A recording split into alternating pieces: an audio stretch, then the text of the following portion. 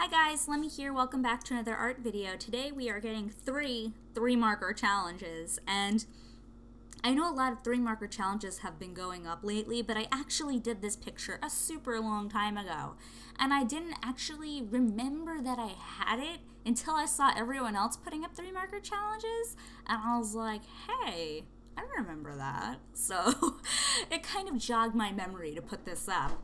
Now, what happened was, a long time ago, I had a live stream. I don't remember what I was doing in the live stream, but I think it was line art, and I became really bored with doing line art all night, and I decided to kind of doodle towards the end of the live stream. And what I thought about doing was a 3-marker challenge because it's simple and it's fun, and it's kind of like a relaxing thing to do because you only have 3 markers and it doesn't really matter what you make. It's just kind of for fun. So that's what I decided to do at the end of my live stream. And you'll see that I have the bunny girl already done on the upper left. And that was because it was something that I did before the live stream. I don't know if it was like directly before. I think it was like a few days before because I was just trying to like do something for fun. But this paper that I'm using is the Rendr No Show Through Sketchbook, which is something I did a review on. I'll post the link below or like in this video so you can click on the annotation to it if you want a review. It is a sketchbook where no matter how much blending you do and how much ink you lay down, it does not bleed through to the other side of the paper, which I find absolutely amazing. And I use this book to kind of do like little concept-y things, or like if I want to try out like colors in a sky to see if I want to put that into my final drawing, I'll just doodle it out in this book. So it's kind of like just the I'm going to try something weird book. And I just decided to do a lot of little 3-marker challenges. So this video you get 3. There are technically 4 on this page, but you get to see me make 3 of them. And I'm just going to talk a little bit about the bunny girl. The 3 colors for the bunny girl was V91, R11, RV06. So that one was a pale violet, a reddish pink, like pale red, almost looks like skin color red, and then RV6, which is a bright, really like a hot pink almost, but like with a tinge of purple to it. And those were the colors that I got for the rabbit. What I ended up doing was, for all 4 pictures, I just used the Copics directly, and then I had this cheap breast cancer awareness pen that I have, and then I put down that ink afterwards, because if I put down that pen first it would have smeared. So I just kind of used that to detail everything once I was done with the markers. So the next one, which is the first one you see in this video, is Antler Girl. I just made that name up. Antler Girl is RV000, R17, and then what looks like E29, because I can't really see it because the brown is so dark, but RV000 is like a pale pink, R17 is like a little bit of an orangey red, and then the E29 is a deep, warm brown. So with those colors, I kind of thought like cherry blossoms. And then I always like those pictures where the girls have, I want to say antlers, but they're not really. It's like kind of like branches or whatever that the girl's hair is hanging from. So I was just like, I'm gonna give her branch antlers. I don't know. So that's kind of what I did, just for funsies. And she's like, oh, she's like looking up into the sky. So that was the thought behind that one. So the third one, and the second one to be seen, is like Sir Fish, and he was, well, I got the colors YR16, which is a lighter orange than just orange. I guess it's like a little bit paler. I don't know how to explain what it is. It's less vibrant. I got B93, which is a light blue, and I got B24, which is like a mid-tone sort of just blue.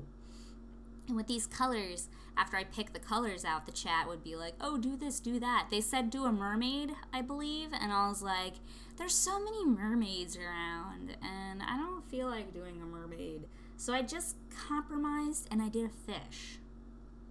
I guess a fish with, like, human characteristics, because he is wearing a top hat, and he does have a monocle, and he does have, like, a little bubble, which is, I guess, like an underwater bubble, but also a speech bubble. It says, glub glub good sir. And I decided to make a clownfish because I had the orange, and how I made the dark stripes was I combined the YR, or the orange, with the blue, and because they're opposing colors on the color wheel, it creates a brown. So that's like a fourth color that I had, I guess, access to, which is cool because I don't normally have contradicting colors when I do these challenges, and I don't know why.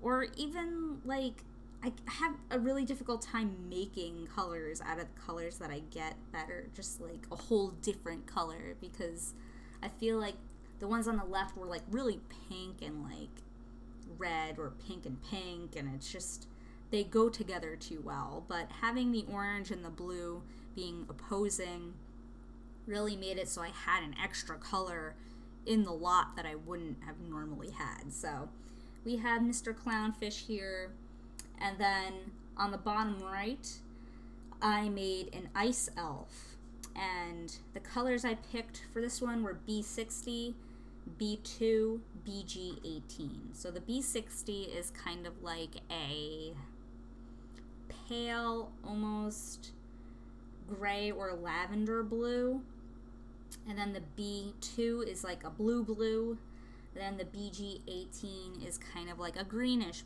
blue, but it's dark. So those are the three colors, and chat said that I should make an elf, and then someone else in chat said that make the character have cotton candy. So I kind of did both, and then I put the little elf in a parka, and I put like a little kind of crystal cavern, like icicle cavern behind her. And this was actually the inspiration for a character that I am trying to design just for fun. And I took out the elf idea and replaced it with unicorn. So she's kind of like a unicorn ice character.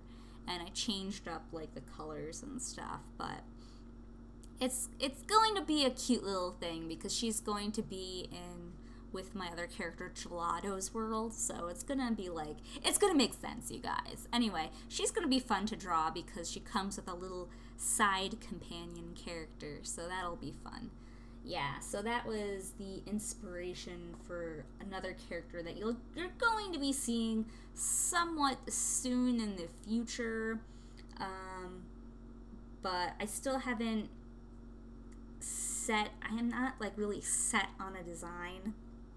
I think I kind of have most of the character worked out, but I want to carefully pick the eye color and the hair color and the skin color, because I think that the hair design and everything that I have is like what I want, but I want to make sure the colors are right for what I want. So I should probably doodle in my Rendr sketchbook and try to figure out what colors I want for her, but yeah.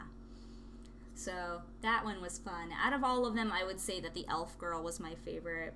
Well, obviously, because I ended up making an actual character because of it, but yeah, I had a lot of fun in that live stream, and I was super happy that people would stay up long enough to actually see this part of it, because like people really hung in there for a long time, and it's always nice to spend time with you guys. So thanks for coming, and thanks for hanging out with me, and I hope that you like these three marker challenges. They were just for fun, so I'll probably actually do another 3 marker challenge because they're so much fun, but I'll actually draw out a legit picture and not do a doodle next time.